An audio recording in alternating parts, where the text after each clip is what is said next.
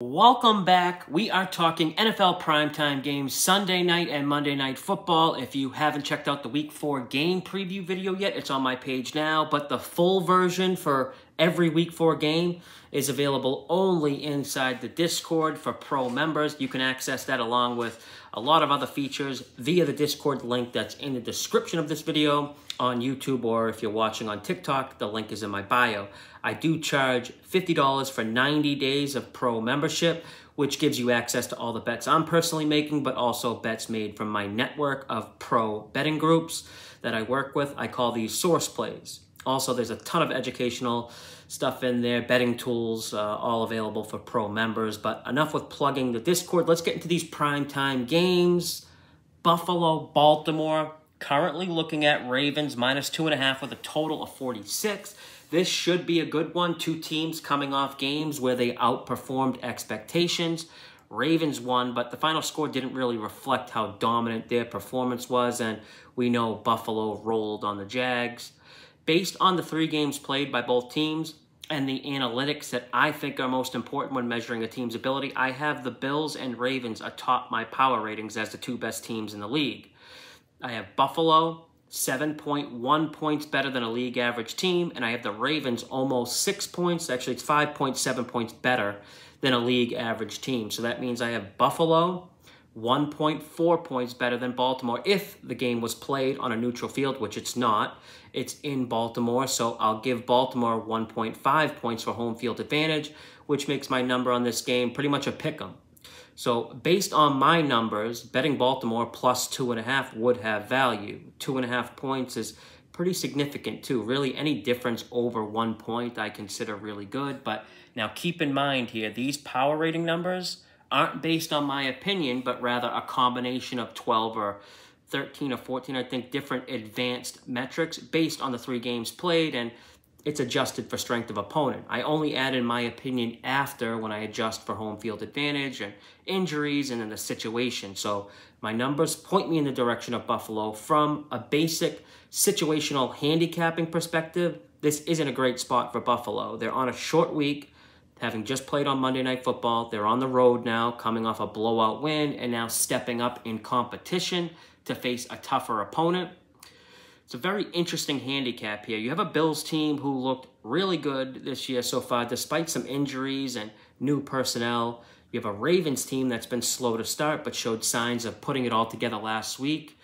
And the Ravens, what they want to do offensively is where Buffalo kind of struggles defensively. It looks like the Ravens found their identity last week, which it's always been line up in heavy personnel and run the ball up the middle between the tackles. But when Todd Monken took over at offensive coordinator, he wanted to turn Baltimore into like a spread them out 3 wide receiver offense with big play potential and downfield passing. They tried to implement this offense, and it was a big change that never really clicked. After the 0-2 start, they went into Dallas and did what they do best and run the ball. When you look at Buffalo and their defense, and the team that had the most success moving the ball, it was Arizona. And how they did it was running the ball in between the tackles. And that was when Buffalo was fully healthy, or at least when they had the linebacker Bernard and Johnson at nickelback. Now Buffalo goes on the road to play a much better version of the same style of offense that gave them trouble. Jags last week tried to attack the Bills on the perimeter, which was just stupid. Can guarantee Harbaugh and the Ravens won't do that. They're going to definitely go inside and pound it up the middle on this Buffalo defense. There was sharp money bet on Baltimore last week versus Dallas, and I think we see the same sharp money come in on Baltimore again, and I think this number will probably get to 3 at some point. Now, I have Buffalo tied up in a teaser at plus 8.5, so you know, Buffalo's been creating a lot of good fortune. Buffalo only 1 turnover on offense, which was just a fumble loss. Their defense has 6 takeaways already, 4 INTs, 2 fumble recoveries for plus 5 in turnover differential. Good enough for second best turnover differential in the league behind Green Bay at plus 7. I think this game's going to be decided by a single score, and think the Ravens win and cover that 2.5. Both these teams combined are 5-1 to the over. No opinion really on the total. Let's go to Monday Night Football here. We got the Titans and Dolphins, basically a pick-the-winner game with a total of 37. Very tough game to price here because, you know, Miami quarterback Skylar Thompson got hurt last week. Tim Boyle replaced him, but Miami signed veteran quarterback journeyman Tyler Huntley on Tuesday, and I think he's going to be named the starter. It's not confirmed, but Tyreek Hill kind of hinted at Huntley being the guy this week. We probably won't get confirmation on this before the weekend. McDaniel probably wants to keep Tennessee guessing, so they have to prep or prepare for any of the three quarterbacks for Miami. I'd approach this game as if Tyler Huntley was starting, but that doesn't make anything easier. I don't know how to rate Huntley or how to price Miami with him at quarterback. He's only been with the team a week. Not sure how much of the offense you can pick up in a single week. This game is probably one I'll stay clear of. I do have Tennessee as a small favorite, but that's because I have Miami rated as the worst team in the league with either Skylar Thompson or Tim Boyle at quarterback. But Titans aren't a team I trust. They have the most giveaways in the league, 5 INTs, 3 fumbles lost, and they only have 1 takeaway on defense, which gives them the league worst -7 in turnover differential.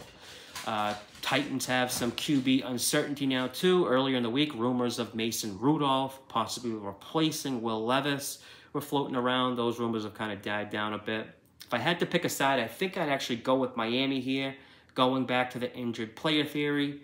We might see max effort from the Dolphins to support their new teammate and new quarterback and right this ship. Dolphins stud offensive tackle Teron Armstead looks like he's going to miss. Honestly, this is a shitty Monday Night Football game that the league probably didn't expect to be this bad when they scheduled it before the season started. The later Monday night game is much better. Seahawks, Lions. Lions -3.5 with a total of 46.5.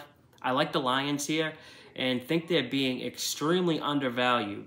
I make Detroit favorites of 3.5, so there isn't really value based on my numbers, but I can't help but think back to the season opener versus the Rams. Remember, this was a version of the Rams team that was healthy and projected to be very good. The Rams' regular season win total was being bet on the over all preseason. The Lions got up to -5.5 or -6 on some books for that game versus the Rams, and now Detroit at home versus this Seahawks team, we're just seeing 3.5.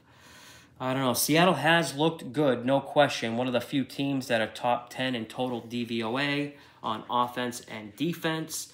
I'm a big Mike McDonald fan. Love what he does defensively, but this start by Seattle is heavily aided by opponents faced. Week 1, they get rookie quarterback Bo Nix on the road, making his first NFL start. Week 2, they barely escape with an OT win against New England, and we know how limited that Patriots offense is.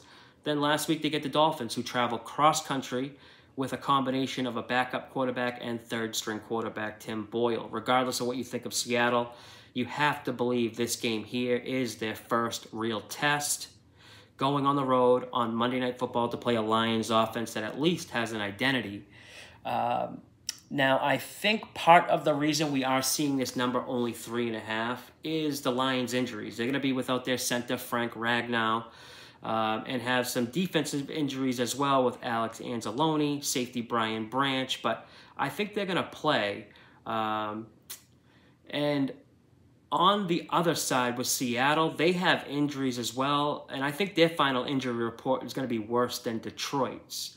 Seahawks are probably going to be without defensive starter Byron Murphy. He's their defensive tackle. Then both linebackers, Jerome Baker and Uchenna Nwosu.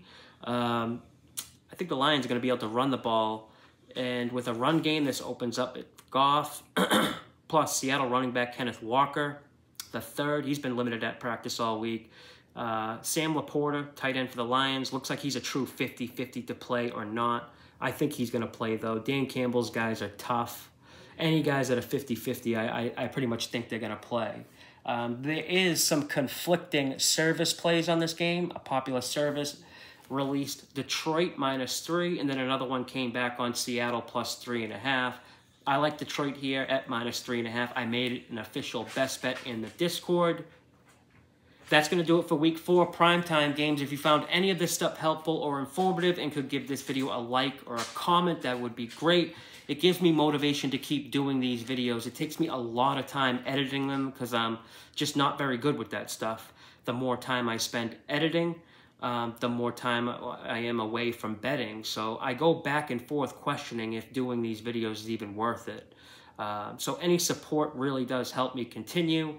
And if you watch to the end, thank you. Until next time, good luck with your bets.